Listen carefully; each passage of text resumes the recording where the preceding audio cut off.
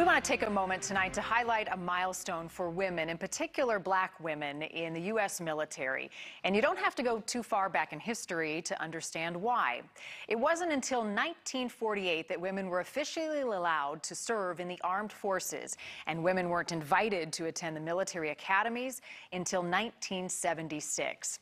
At the US Naval Academy in Annapolis, Maryland, the highest position of leadership is that of brigade commander. This is a job that requires outstanding leadership and oversees daily activities and training of the academy class, including morale. The first female to receive that title came in 1992.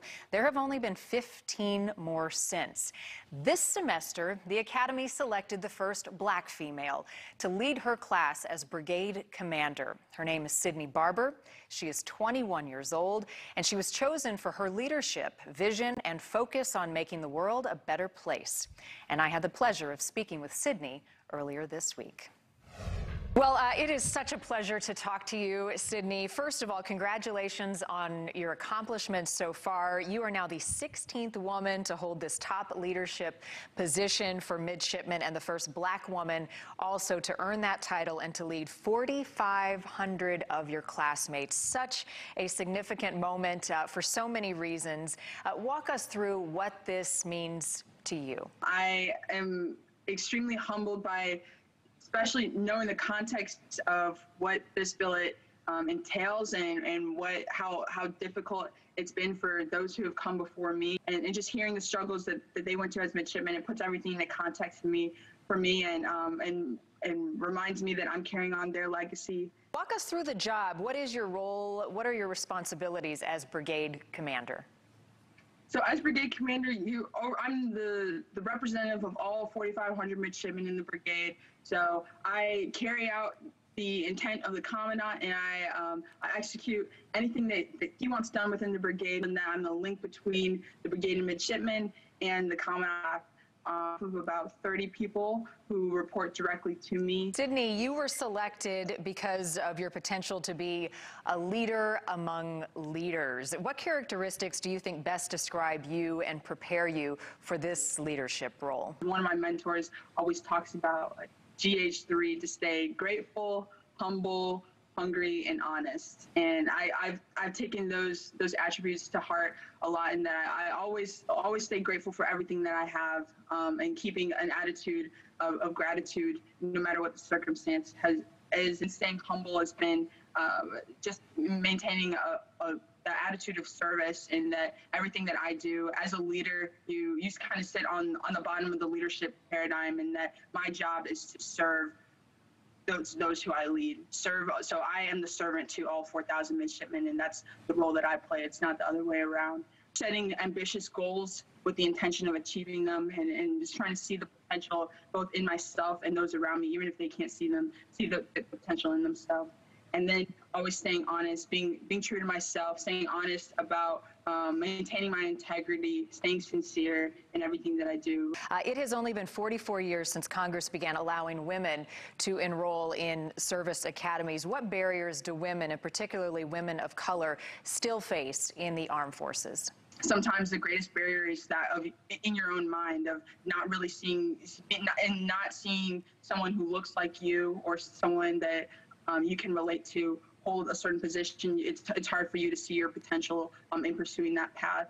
So it's always going to be a struggle of increasing diversity and increasing representation in these high leadership positions. But it's so crucial, especially in a time like this, where we really do need to maximize our potential as a military and as our nation. I think females and minorities are a very vast pool that are not as tapped into, and that's something that is really a point for progress for our military and the nation going forward. You are majoring in mechanical engineering, and I also know that you started a STEM outreach program for girls. What is your message to young girls out there in pursuing those endeavors?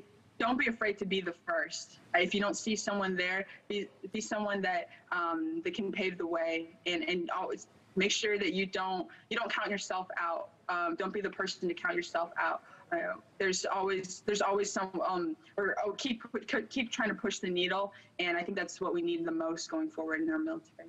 You don't get to where you are today without sharp focus, determination, and a mission. So what other goals are you setting for yourself personally and professionally?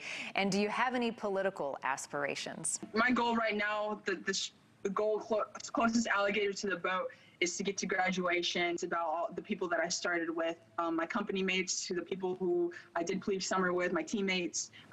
Those are the people that I want to see get across the finish line, to walk across the stage alongside me. So my personal goal is to get to that, to walk across the stage, but also get all those people there with me. And then from there, I'm going to be in the Marine Corps. My aspiration in my life as a whole is to serve in the platform that where my personal gifts and my strengths intersect with my passions, and where I can serve and I can give back to the country. It's in the military than the military, but just the world as a whole, in the place where I'm best fit and where I can maximize my potential to serve and to pour into the world.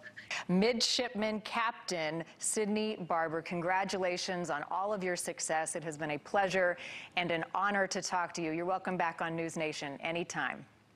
Thank you very much for having me. I really appreciate it. This has been great. I mean, wise beyond her years, right? The role of brigade commander lasts 1 semester. Sydney will lead her peers through graduation. That's at the end of May. And in addition to her high marks for leadership and academics, you might have seen there some photos of her participating in athletics. She is on the Navy varsity track and field team. She holds the Academy record for the 4x400 relay. I could go on with her accomplishments because there are many. But what I loved that she said about sports, it taught her mental toughness. She goes, your body will fail you, but your mind will fail you before your body does. So you've got to be mentally tough through all of that. Impressive. I love what she said. Don't be afraid to be first. Yeah. You know what I mean? No ceiling gets shattered without that attitude. That was a great interview. Wow. It was, especially at the end there, because that's what I was thinking. The sky's the limit for her. What do you want? I waited for her to say she wanted to be president. I know. That's kind of why I asked the question. Yeah. I thought maybe, and I wouldn't rule that out. I mean, I think she's one to watch. I love the GH3 too. Grateful, humble, hungry, and honest. Right? Words to live by. Yeah.